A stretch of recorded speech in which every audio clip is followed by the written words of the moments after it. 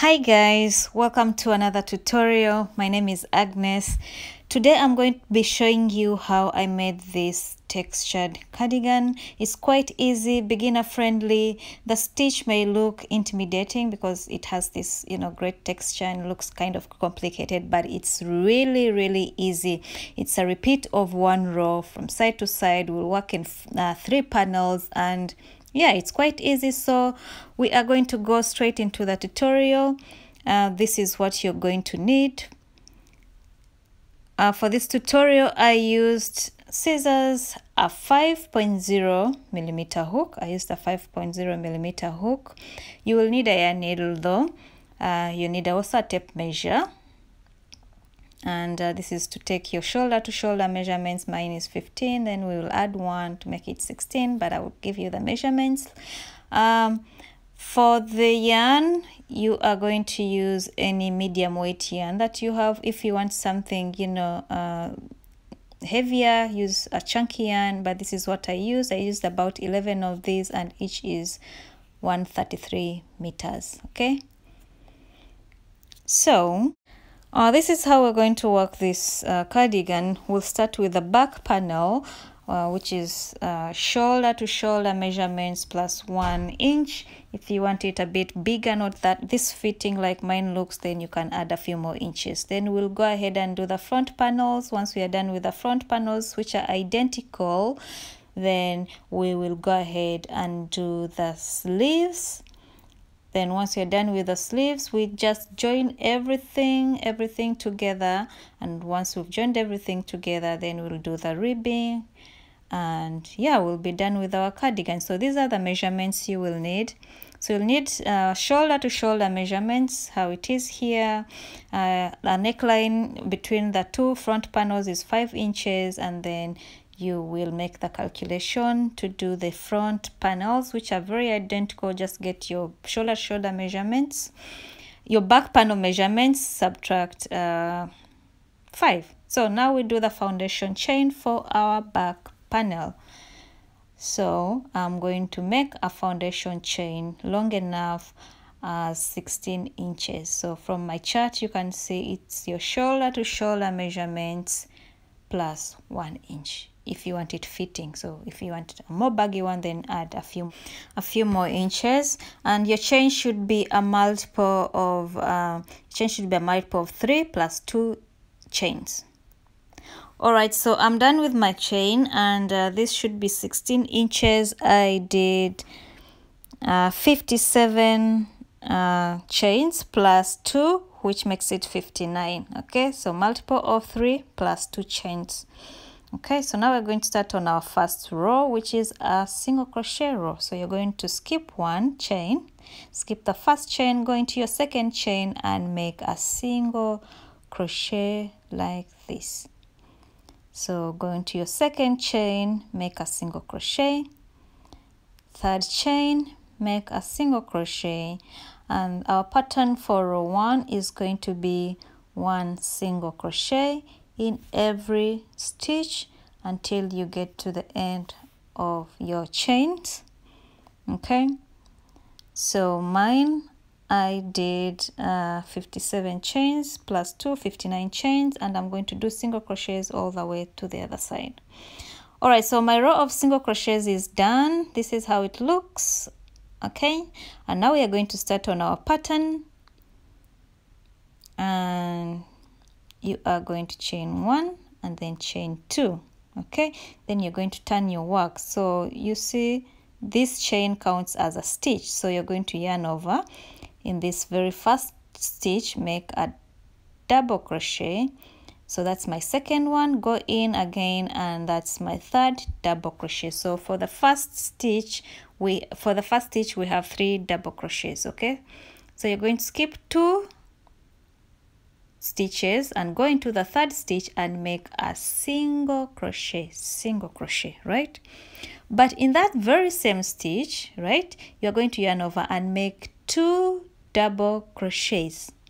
So that's 1, yarn over, insert your hook and make your second double crochet in that very same stitch. So you have 1 single crochet and 2 double crochets. Then you're going to skip the next 2 stitches, and into the 3rd stitch you're going to make a single crochet, then make 2 double crochets. So it's 1 single crochet, 2 double crochets in the same stitch, and that's my second one. Okay, so now you're going to skip 2 stitches, and into the 3rd chain stitch, make a single crochet. So your first stitch will always be a single crochet, and then your next 2 stitches will be double crochets. So this is how it looks.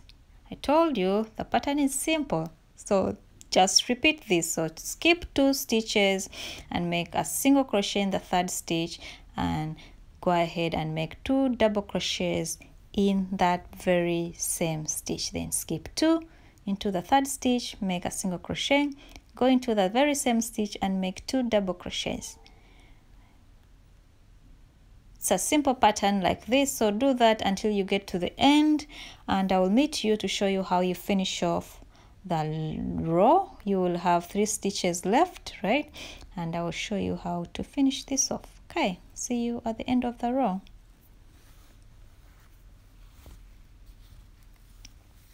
Yeah, I'm done. This is how it looks so far. So I have 3 stitches remaining. All right, so this is how you will always end the row. Okay, so into your 3rd stitch you skip 2, and into the third one, you are going to make a single crochet like that. So you start with 3 double crochets and end the row with 1 single crochet. So we started with 3 double crochets right here. Chain 2 is a stitch, so you're going to go to row 3 by chaining 2, which counts as a stitch, and in that very first stitch we are going to make a double crochet, go into the same stitch, make a double crochet. So now we have 3 double crochets. Okay, so we are going to skip the first 2 stitches, and into our 3rd stitch, which was, our single crochet in the previous row, you are going to make a single crochet, and then that very same stitch you're going to go ahead and make 2 double crochets. So it's a repeat of that pattern. Then you're going to skip 2, and into your 3rd stitch make a single crochet, and then make 2 double crochets in that very same stitch.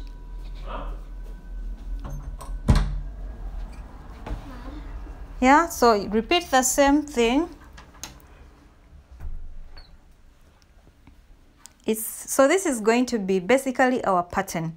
You're going to be repeating this same pattern. Skip 2 stitches into the 3rd stitch, make a single crochet in that very same stitch, make 2 double crochets.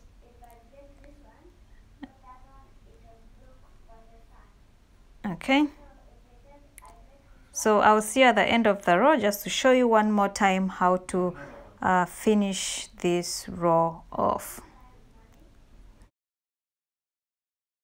I'm at the end of the row, so this is how it looks, and I have 3 stitches left. So like I mentioned before, always end with a single crochet. So we're going to go on top of that chain 2 and make a single crochet to end the row. Okay, so now for the next row you're going to chain 2, turn your work, and the chain space is our first double crochet, so you're going to go ahead and make 2 more double crochets in that very first stitch.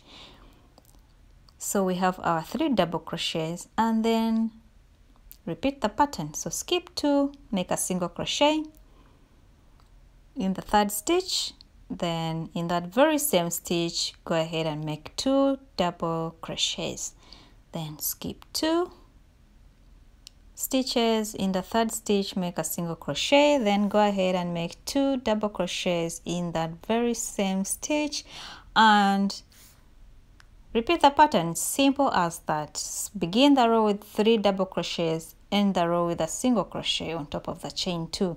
Begin the row with 3 double crochets, end the row with a single crochet on top of the chain 2, and repeat that until you have the height of your cardigan that you want. Yeah, mine, I did 21 inches. This is before the ribbing, so keep that in mind, and I'll meet you once you have your back panel ready. Okay, so remember to always end the row with a single crochet right here. Turn your work and repeat. Yeah, I'll see you once you have your rows. I will do a total number of 50 rows. Okay, so this is what I have. I did my 50 rows and it's 21 inches long. Okay, so once you have this, we are going to go ahead and do the front panels, which are, it's an identical pattern. It's just 2 front panels, only that for the front panels, you will take your back panel measurements and then subtract 5 inches. 5 inches will be where we have this our neckline, so in between the 2 panels we'll have 5 inches. So whatever you have left, then divide by 2. So I took 16 minus 5 is 11. 11 divided by 2, so each panel will be 5.5 inches. So I'll chain 5.5 inches as beginning of my foundation chain, and then make 2 identical panels. It's the same stitch, so repeat single crochet row and then the row of the 3 double crochets, skip 2 single crochet, double crochet, just like we did with the back panel. The only difference is the measurements, as you can see. So I'll do it just the same, but my foundation chain will be 5.5 inches to do 2 of the panels. All right, so once you have the same height as, you know, I had same 50 inches, then this is how it should look like. Do 2 of these identical, just the measurements. So there's 5 inches in between the panels, and we are now going to put them together to the back panel. So arrange them like this and identify where you want your your wrong side to be. Your wrong side is where, you know, you'll wear your cardigan from the inside. I think that's how it explains it. So align them together like this, and we are just going to join them. You can either join using a single crochet, a slip stitch, or a yarn needle. Okay, so I'm going to use a yarn needle for this. Just make sure they are aligned together, and we'll join at the top from here to the other side, and also at the top for this side, just like this. So we are joining the front part and the back part. I have my yarn already in my needle, so I'll just go into the very first stitch somewhere here, and also the first stitch on the back side, and just, you know, join it together. I'm going to make a knot here so that it is tight, and yeah, so I'm just going to go through each stitch, both from the front panel and the back panel, like this, on the other side too, and just pull. Then go into the next stitch like this, both the front panel and back panel, and pull. And yeah, so you can decide to use a single crochet for this if you're using your hook.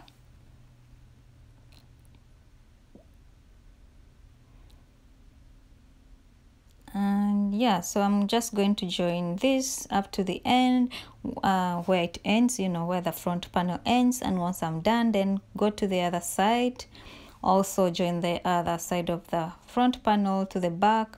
And yeah, I'll meet you once I have both my panels joined at the shoulder part. This is at the top. Okay, so just do this until you have both of them joined, and we'll do the sleeves. Then I'll come give you the sleeves measurements, because it's also a similar thing. So yeah, join this together and I'll meet you once you are done. This is how it looks at the right side. Okay, see you. All right, so I'm done, and these are the measurements you're going to do for the sleeves. For the sleeves, I just did the foundation of chain of 12 inches, and for the rest of your sizes, which is size extra small, so for the rest of the sizes, these are the measurements. All right, so I have my sleeves ready. You should have yours ready now if you did the measurements that I just gave you. And we are just going to join them together. So I did from here to here was 12 inches, so in the middle just divided it in the middle and put stitch markers because I need to know where the middle part is.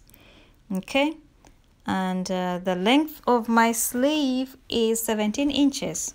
Okay, so put a stitch marker in the middle of your sleeve so that we are able to join it to the other part that we already joined, that's the front panel and the back panels, and align it together like this. So you see where my middle part is, where I have my stitch marker, and this middle part where we join the two panels, that's where we will join the stitch markers. So the middle part of our sleeve should be aligning with where we joined our stitch markers, and you're going to go ahead and join from here, this point, to the middle part and to the other point. Join the sleeves together, so like this. So I have my sleeve joined. I used my needle, you can use your hook, and I'm just going to go ahead and fold it like this. So we have 5 parts joined, the front panels, the back panel, the sleeves. Just fold it like this, and we are still going to work on from the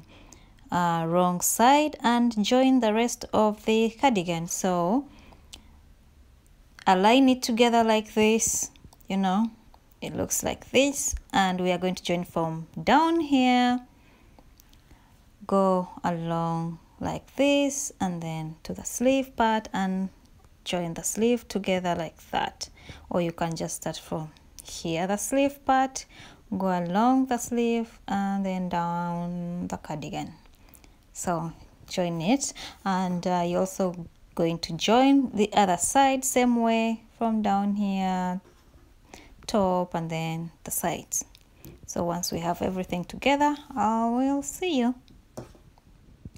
So yes, we have our cardigan almost ready. Now we just have to do the final touches, and we are going to start with the bottom ribbing. So we'll do the bottom ribbing. Once we are done, then we'll do the sides like this here, you know, go around along the neck side and then the bottom. So now let's do the bottom first, okay, and then we can do this, the rest of this other part.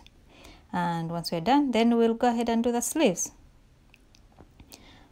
Okay, so from the bottom ribbing, we are going to be working in the right side. So you're working on the right side, and we're going to start from one corner to the other corner. So one side to the other side. So you're going to reattach your yarn, and for this first row of the ribbing, we are going to use double crochets. So you're going to reattach your yarn and then chain 3 chains, 2 and 3, and in that very first stitch or chain, you are going to make a double crochet.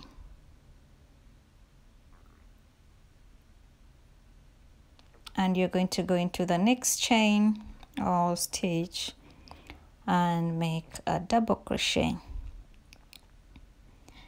Go into the next chain, make a double crochet. So this is where the part where we had our foundation chain. So you're working into chains. So go into every chain with a double crochet.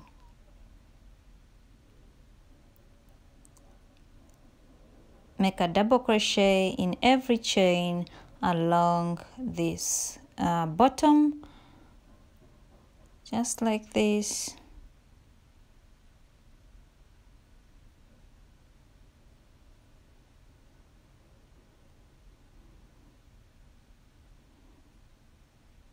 So do that until you get to the other side, just along the bottom, and I'll see you once you're done.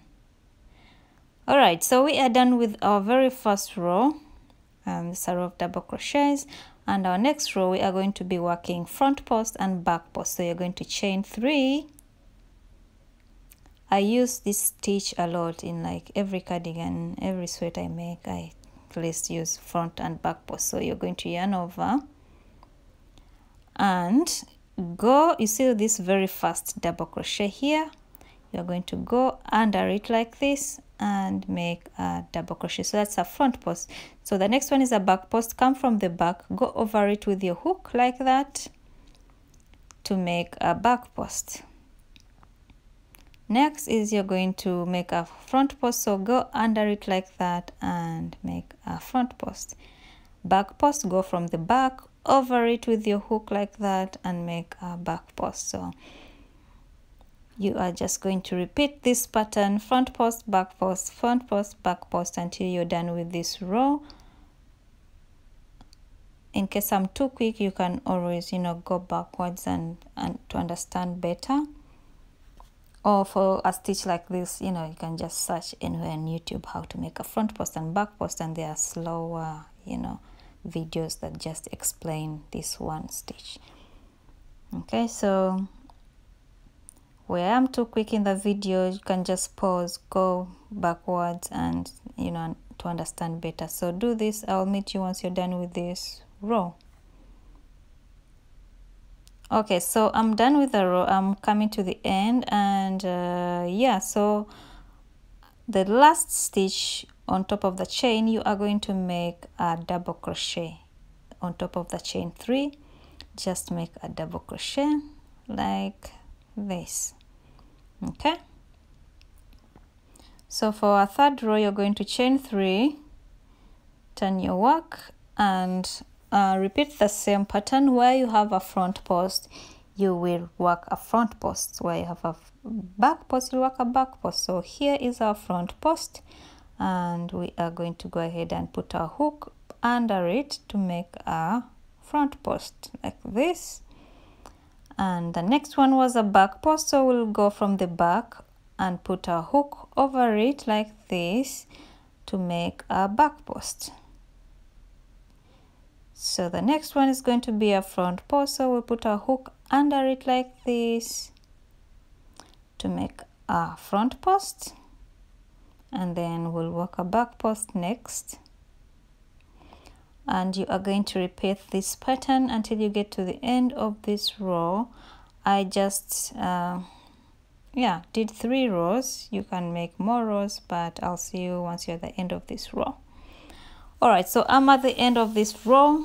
In case you just wanted this short, I'm just going to make my last stitch as a double crochet. So now I'm going to work chain 3 and work on this front side, the front ribbing. So right in this double crochet, I'm going to go ahead and make a double crochet. So at the top of the double crochet, I'll make another double crochet. So into the next stitch, I'll make 2 double crochets. So it's 2 double crochets in every stitch. For here, this is where our ribbing is. Okay, the part where we have our ribbing. So I'm choosing to put in the middle of the stitch and at the top of the stitch. So I had 3 rows, so I should have a total number of 6 stitches for where I had my ribbing.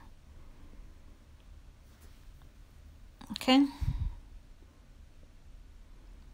and it's going to be the same for this part where I have the pattern. It's going to be 2 double crochets in every row. Okay, it's going to be 2 double crochets in every row. You can just choose to put them in one place, or where you see space, like in every chain.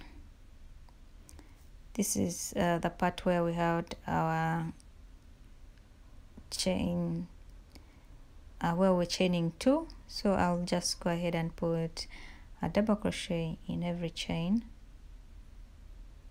like this, just to make it easier. So where I see a chain, I make a double crochet.